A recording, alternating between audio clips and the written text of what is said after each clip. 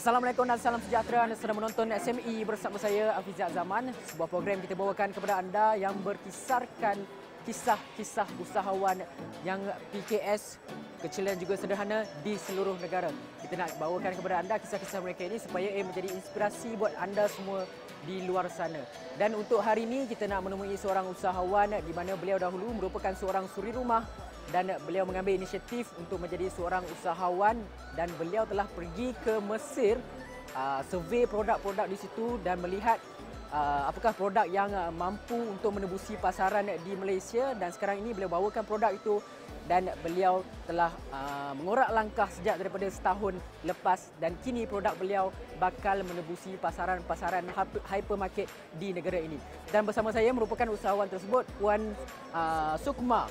Puan Sukma, terima kasih kerana bersama dengan Astro Awani. Mungkin first kali saya nak tanyalah, Puan daripada seorang pegawai bank, lepas tu menjadi seorang Surirumah, dan mungkin kenapa nak jadi seorang usahawan tu? Apa yang membuatkan Puan ada kekuatan untuk menjadi seorang usahawan tu? Alhamdulillah, sebenarnya sokongan daripada keluarga, sebab kami mulakan perniagaan ni daripada family business lah. Maksudnya saya dan ahli keluarga yang lain berhajat untuk membuat satu perniagaan berdasarkan food and beverage. Jadi kita lihat dalam trend perniagaan di Malaysia buat masa ni, ramai yang especially kaum bumi putra berkecimpung dalam bahagian kecantikan, produk kesihatan. So kami sebenarnya challenge ourselves untuk buat sesuatu yang lain daripada yang kebanyakan orang buat. So kami memilih perniagaan trading dalam food and beverage, dan kami pilih untuk import produk-produk daripada Mesir untuk dipasarkan ke Malaysia. Jadi masa pergi ke Mesir tu dah tengok banyak produk kat situ kan. Kenapa memilih untuk berniaga jus ni? Kenapa, dan juga ada biskut-biskut semua tu kan. Kenapa memilih produk ni? Produk jenama Faragelo Gold. Firstly, bila kita nak pasarkan sesuatu produk, especially ke market di Malaysia, kami nak pastikan produk itu ialah produk yang berkualiti. Jadi kita kena pilih syarikat yang sememangnya bukan saja terkenal dan besar, tapi yang kita sendiri yakin halal dan berkualiti. Jadi kami memang pilih syarikat ni yang memang besarlah dan terkenal di Mesir, di Egypt, yang juga mempunyai klien-klien di luar negara yang lain, dan kami pilih untuk bawa ke Malaysia, dan kita provide satu alternatif untuk masyarakat Malaysia, khususnya orang Islam yang nak dapatkan produk halal dan berkualiti. Okey Puan, saya difahamkan ini merupakan family business kan? Okey, secara berkeluarga makna kata daripada pengarah atasnya sampailah ke bawah tu, makna kata semuanya berasaskan family lah yang pegang jawatan-jawatan tu semua kan? Okey, mungkin daripada tahun lepas mulakan perniagaan sebagai seorang usahawan, apa cabaran dan juga rintangan yang Puan hadapi dalam usaha untuk membangunkan lagi perniagaan Puan? Cabaran yang pertama sekali ialah untuk memperkenalkan produk. Sebab benda ni benda baru, dan kita dekat sini Malaysia dah biasa dengan lambakan-lambakan produk daripada negara lain. Jadi bila kita nak bawa masuk, satu, you kena bersaing dengan produk di Malaysia ni sendiri. Yang produk besar buatan dah, yang ada nama semua made in Malaysia, itu satu. Yang kedua, bila you bawa produk daripada luar, selalunya orang akan tengok, jus daripada Mesir, jus Arab, dia akan dapat dekat kedai-kedai Arab. Tapi suddenly bila you tengok orang Melayu sendiri, bumi putra, bawa masuk produk ni dan you nak pasarkan ke kedai-kedai halal mat, so itu juga satu cabaran, sebab ada banyak faktor yang you kena bersaing. Contohnya dari segi harga, daripada segi marketing kan. Of course, mereka punya cost untuk run the business berbeza dengan kita. Sebab kita mengambil inisiatif yang kita nak bertapak ni dalam jangka masa yang panjang. Kita bukan nak berniaga untuk dapatkan quick cash, bukan macam tu. Jadi bila kita bawa masuk produk yang similar macam orang Arab bawa, jadi kos mereka tu lebih rendah dibandingkan dengan the way kita buat business, the way we run business dengan the way they run business lain. So kos yang berbeza menyebabkan ada satu persaingan sebenarnya. So itu cabaran utama lah. Itu cabaran utama. Dari segi macam pusingan modal apa semua tu, ada tak macam kisah-kisah yang terpaksa bergolok, bergadai ke untuk nak run modal pelbagai semua tu. Lepas tu dari mana ilmu perniagaan yang puan dan juga keluarga puan dapat? Adakah dah ada salah silah dalam family, dah ada orang bisnes ke, ataupun daripada zero tapi belajar pelan-pelan sikit demi sikit sampailah sekarang?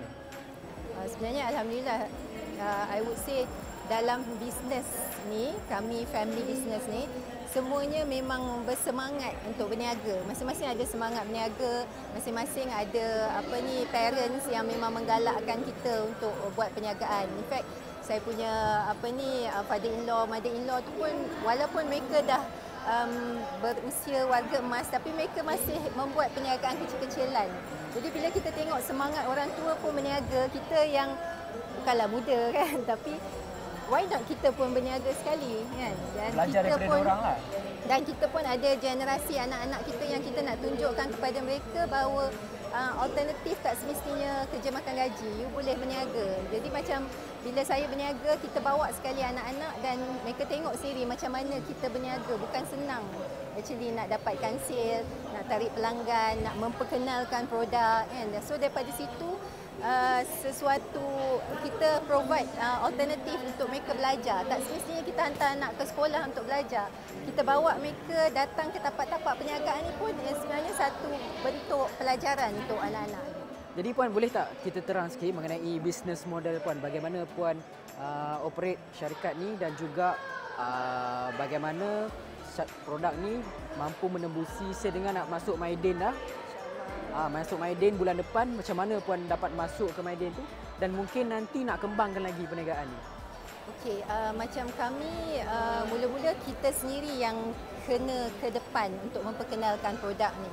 Maknanya kami sendiri kena yakinkan masyarakat Malaysia, consumers out there yang kenapa bagus untuk minum jus buah-buahan macam ni. So kita kena terangkan dari segi ingredient, and then ada yang health conscious dia akan tanya dari segi kandungan gula.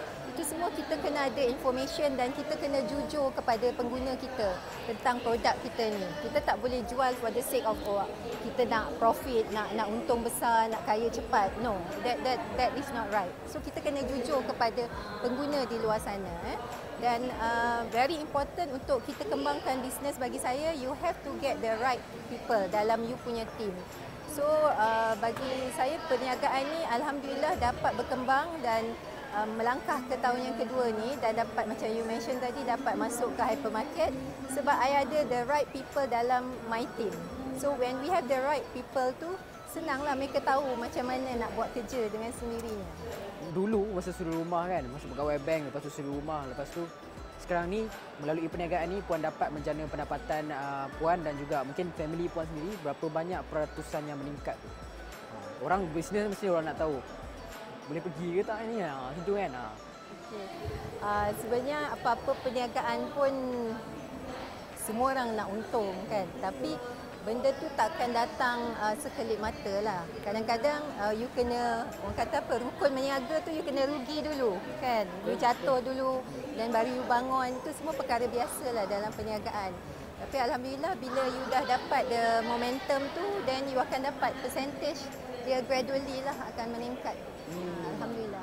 Okey puan, sekarang ni Malaysia baru, kerajaan baru.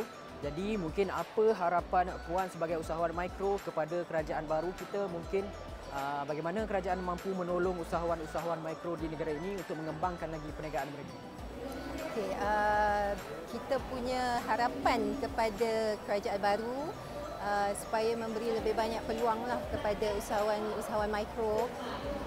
Peluang bukan dalam bentuk dana, tak semestinya dalam bentuk dana. Okay. Kadang-kadang kita perlukan sokongan dari segi macam exposure untuk kita market lagi produk ni.